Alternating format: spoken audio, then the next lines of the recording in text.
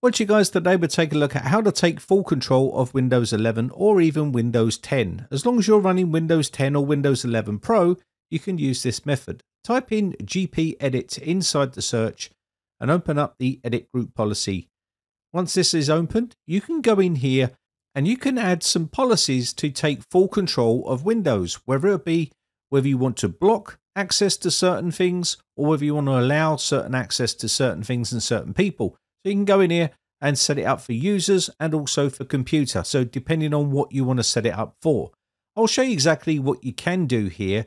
So whether you're trying to block access for people to install programs or whether you want to try and block access to certain areas of the computer, whether it be control panel or false DNS or whatever it may be that you're trying to do here.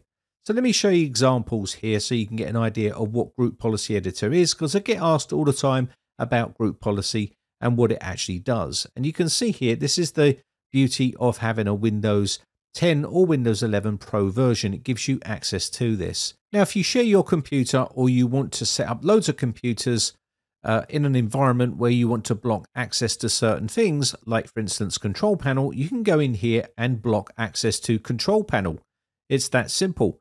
Once they have this set, you will not be able to gain access to control panel. And this blocks a lot of features that people may want to gain access to, but you might not want them to gain access to. And we're just going to quickly apply this and I'll show you exactly what I mean. So this is going to completely block control panel. Now, instead of restarting your PC every time to make these settings work, what you need to do is go open up a command prompt as admin, type in there GP update /false, and this will update the policy and make this set in stone so it's working. And when you go to control panel here, you'll see that it will be blocked. It won't allow you to gain access.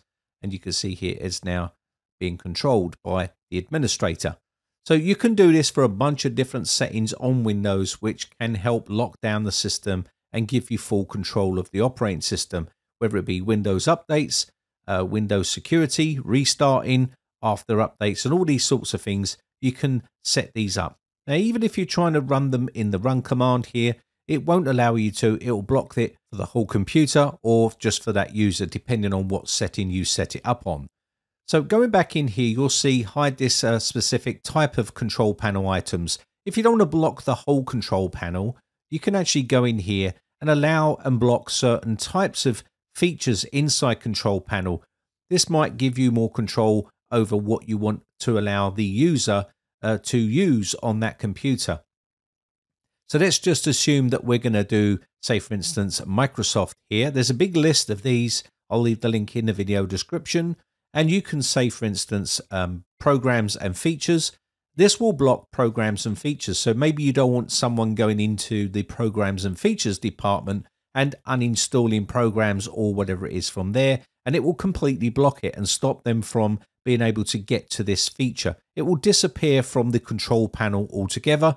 And as you can see here, when I try this policy by enabling it with the command prompt, you can see here, if I go back into control panel, I've reversed it now so you can see control panel, but you won't see the add and remove programs. It's that simple.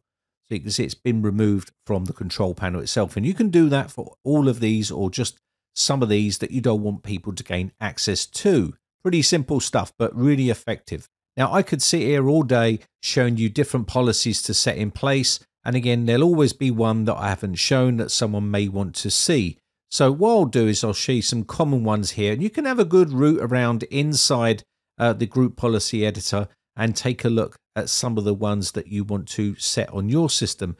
You can even set these up. And then once you've got it all set, create an image and roll that out across the network to a bunch of different computers with tons of restrictions on them. And that way you can set up a load of computers in one fell swoop.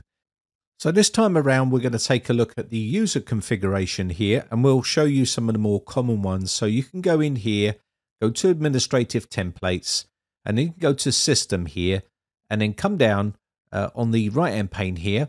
And you can now see that we have prevent access to command prompt, prevent access to registry editor tools, and a bunch of other areas that you may want to restrict users from accessing. And you can do this via the Group Policy Editor.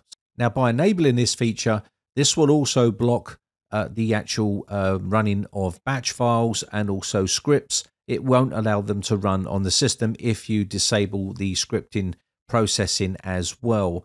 And also the same thing goes for the registry editor here. We can enable this and it will block registry editor from being opening, because they can do a lot of damage from here. So if you're trying to install certain registry edit files, or so if you're trying to open the registry editor or edit in there, or even run registry files, it's not going to allow you to do that once you set this preset in place here. So as you can see, we also have Windows updates and a bunch of other ones on here.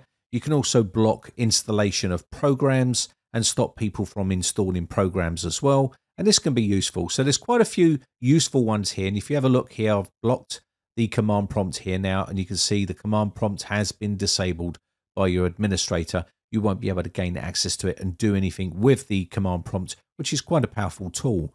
Another thing is the registry editor here. You can do quite a lot of damage to the operating system by going into the registry editor and also changing settings that might be able to allow you to do certain things with that computer. This is now blocked and stops people from gaining access to it. So you can see the power of Group Policy Editor, how it can give you full control of the operating system and set it up so people can't tamper with certain things. Very, very powerful. And you've got this under the user configuration and also the computer configuration as well, depending on whether you want to do it computer wide or user based. So let's take a look here. Another one here. Just want to quickly show this one and we'll call this one quits. It's called Windows Installer. As I've said before, you can block people from installing applications. So maybe you want to, prohibit rollback, even stopping people rolling back the computer. You can do that here.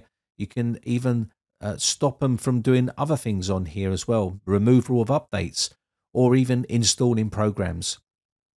So maybe they would try to install, a malicious program or something like that to gain access to something. You can block that from here. You can allow it so that you can only install certain programs that the administrator allows, or you can just completely block all the installations of all programs and they won't be able to install anything apart from what's already on the system. You can, restrict URLs, certain URLs, domain names, all that sort of stuff on Group Policy. There's a bunch of different stuff. If you want to see more about the Group Policy Editor, let me know in the comments section below. I'll be happy to make more videos on this. If you want to see this, let me know down below. And again, I'm just going to quickly apply this policy and this will stop people from installing stuff. And we also have another one here, prohibit user installs as well. We can do that here and enable this feature as well. User install behavior. You can see hide users installs and stuff like that. You can get this set up here as well. There's quite a lot in here. I think that's going to be about it for this video. I think that's just covered some of the features that Group Policy has. If you want to see more, let me know in the comments section below. My name has been Brian from briteccomputers.co.uk. Hope you enjoyed the video. Hope you had a lovely Christmas and a happy new year to everyone. Just want to say a quick shout out to all my YouTube members who have joined my YouTube members group. I really do appreciate the support. If you want to chat, then join our Discord server. The link is in the video description. If you're a YouTube member and you've joined my YouTube members group and you've joined my Discord server, let me know in the general chat area and I'll give you the appropriate role for the type of tier that you've joined. Anyway, I shall catch you in the very next video. Thanks again for watching. Bye for now.